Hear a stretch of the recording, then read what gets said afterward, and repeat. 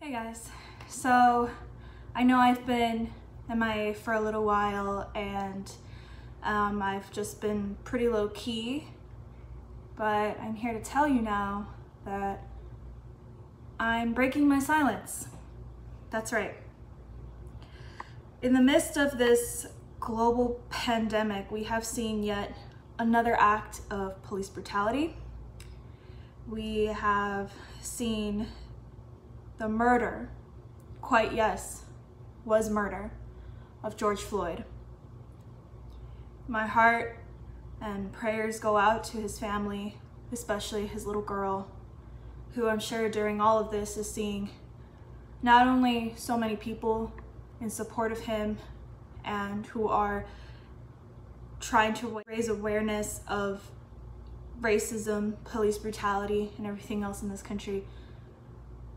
I'm sure she's also seeing the negative aspect of it, which are people who are trying to justify his murders by saying he is a felon or he shouldn't have committed alleged crime or every type of horrible thing in the book.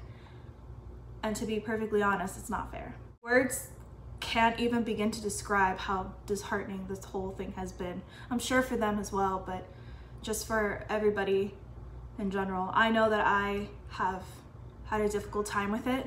That's why I haven't been able to get videos out to you guys, especially talking about fitness or talking about the bars.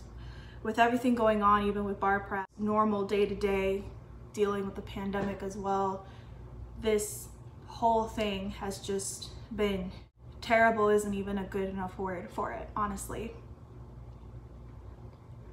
I can't even imagine what his family is going through.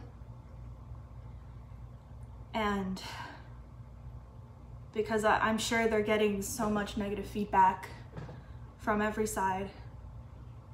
I know I've been arguing with people on the internet for a little while, and when it's about me, okay, if you guys want to call me fat, okay, that's me, I can take it. But I don't think I've actually really argued as much as I have these last few weeks, just trying to get people to understand that this is more than just, this is police brutality at its finest. And the worst part of it is, not only was it caught on camera, but this man quite literally murdered him. We all saw it, beginning to end. I watched the whole thing. And people have a right to be angry. People have a right to be upset. I know this has not been the first case. We all know this hasn't been the first case. I really hope it's the last, but I know some people are saying that it won't be the last, and that's what's scary and that's what's terrible. It's been exhausting, to say the least. What's even worse is I've seen people, well, not seen people, but I know the majority of people who have been arguing with me have been colleagues, even people who I considered friends, argue with me about this. Worst part, yeah, it gets worse. As if that wasn't hard enough. What got worse was I was arguing a lot about this with people of color. That's even harder. That was an even more difficult conversation to have, because I just didn't understand how they could still justify this after literally witnessing his murder and seeing that racism still exists. That doesn't make sense to me.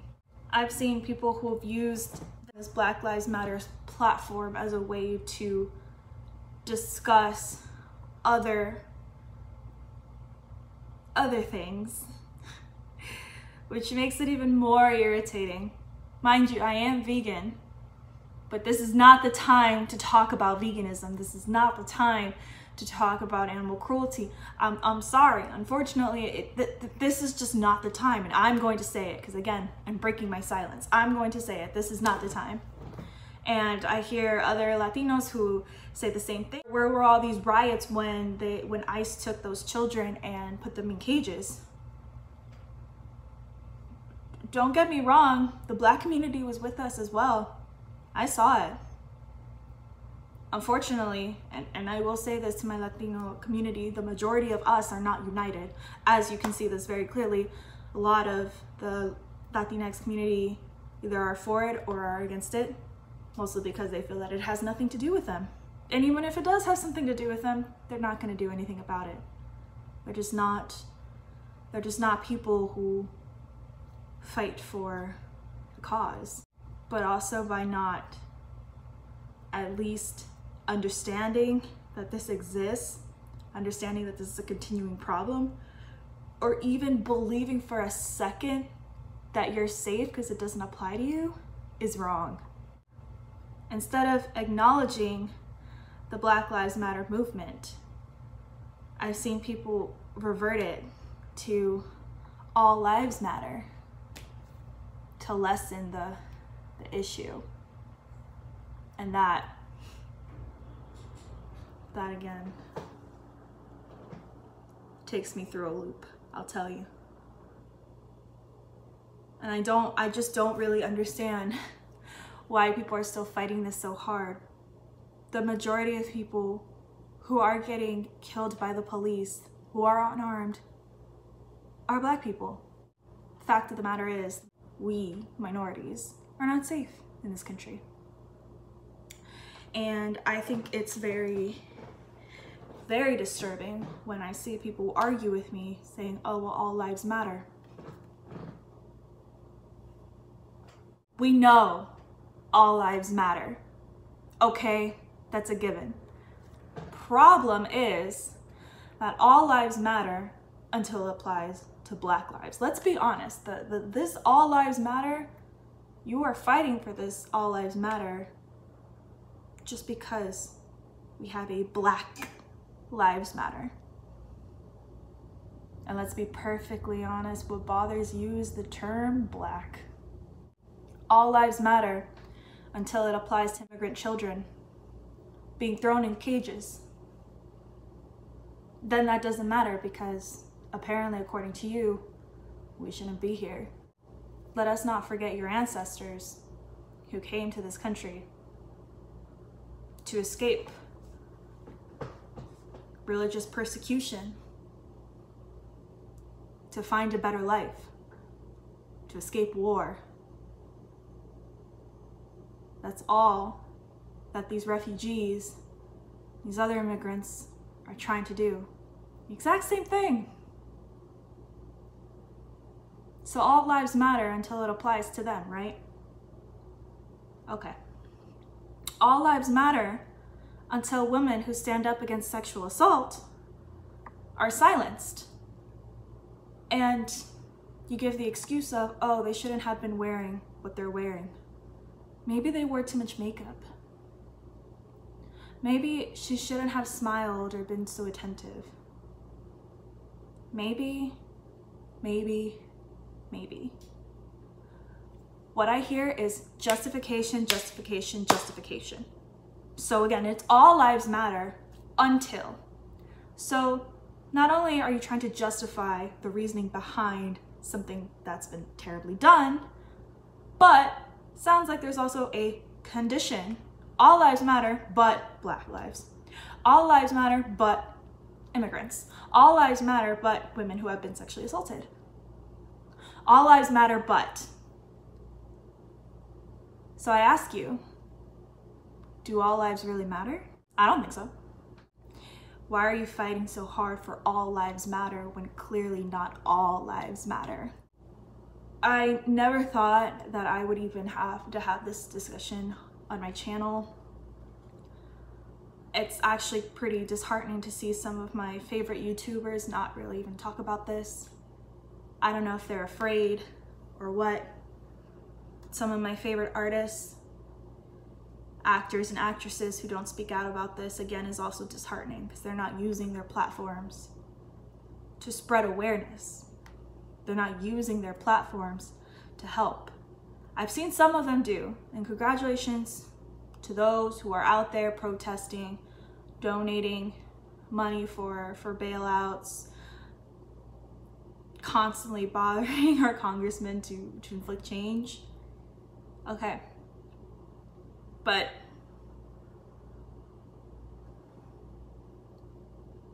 I can't lie and say that I'm not disappointed the amount of people who I thought would be for this would not be.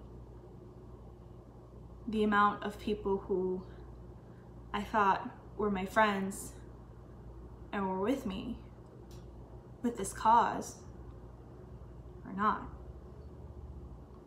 As you saw, I did attend the protests. I did march, and it was very peaceful. That was in Orlando, and I really have to say that, you know, thank you that nothing happened to us, and we did not experience, at least when I was there, tear gas and rubber bullets, as I've seen how police have acted to other protesters in other cities. I can no longer be silent. I can no longer be fearful of other people fighting with me about this issue or leaving hateful comments. I'm not going to stay quiet because I'm afraid of what this is going to do to my image or how people are going to react when I'm speaking out against an injustice. Funny thing is also, is the fact that I remember going to movies, you know, watching movies like Selma, The Hate You Give, and people would say, in the theater, never forget it, if I was there, I would be fighting with them. If I was there, I would do this, that, and the third. If I was there, if.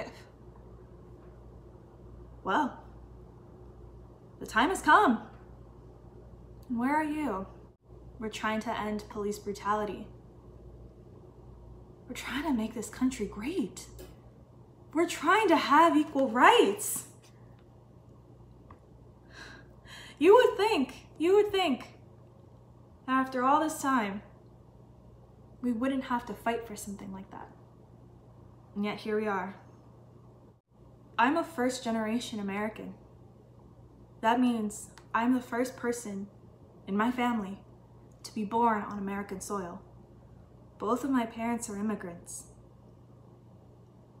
I know that they did not leave their own country to encounter more injustice, more hate. That is not the reason why they came to the States. They came for a better life. They came for equality. They came for justice. So why are we still fighting for it? How is it going to be better if we don't stand up for what's right? How is it better? I really want to know, how is this better? There's such a division in our country that our home president doesn't even know how to address it. He's hiding in a bunker and built a whole wall around himself. What kind of leader does that?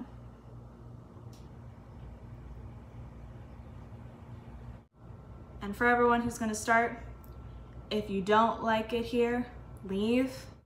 This is my country as much as it is yours. So I intend to stay and fight for what's right and make it better. I'm not going anywhere.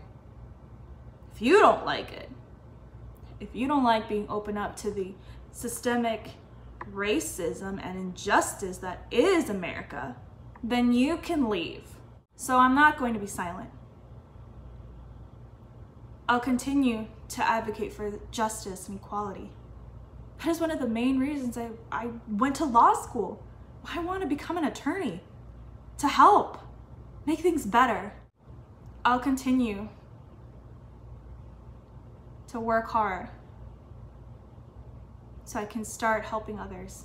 I will continue to stand with my Black brothers and sisters. And I will continue to fight with them. This isn't over, and this is not going to go away. And for those of you that are afraid, hateful comments or afraid of arguing with people, turn your comments off, report them, whatever you need to do. But stand with us. This isn't a hashtag, okay? This is more than that. This is a real-life civil rights movement. This is change, and it starts with you. If that still isn't your thing to go out and march, okay.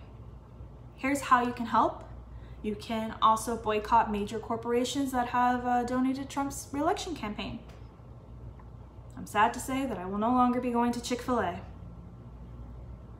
But must be done.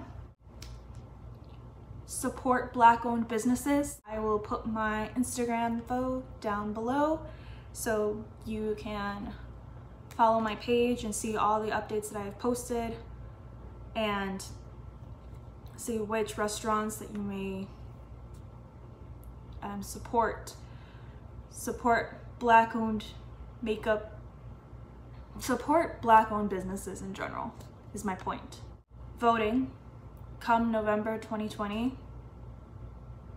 Realize that this no longer needs to be an issue and exercise your right to vote. I know you may think that your vote doesn't matter, but it really does.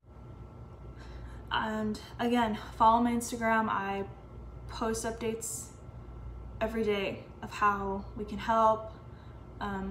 Petitions, signing petitions. I'll also on my Instagram post links as to which petitions to sign. There are ways to change if you don't want to go out and march. And I know moving forward, I will continue to post videos about fitness, about law school, about the bar exam, about different things. But I want you to know that that doesn't change my focus. And that doesn't mean I've forgotten. This is an issue that's not going to go away. We will keep fighting because no one should have to educate their children to fear the police who have been sworn to protect them. No one should have to fear that. No one should have to apologize for the color that they were born into. No one should have to fear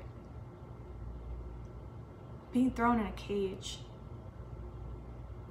There's so much needs work in our own country. But I know that we can do it if we stand together. This probably sounds like a weird after school special, but you know what? This is the truth. And like I said, just because I will be moving forward and post different content on my page does not mean that I have forgotten.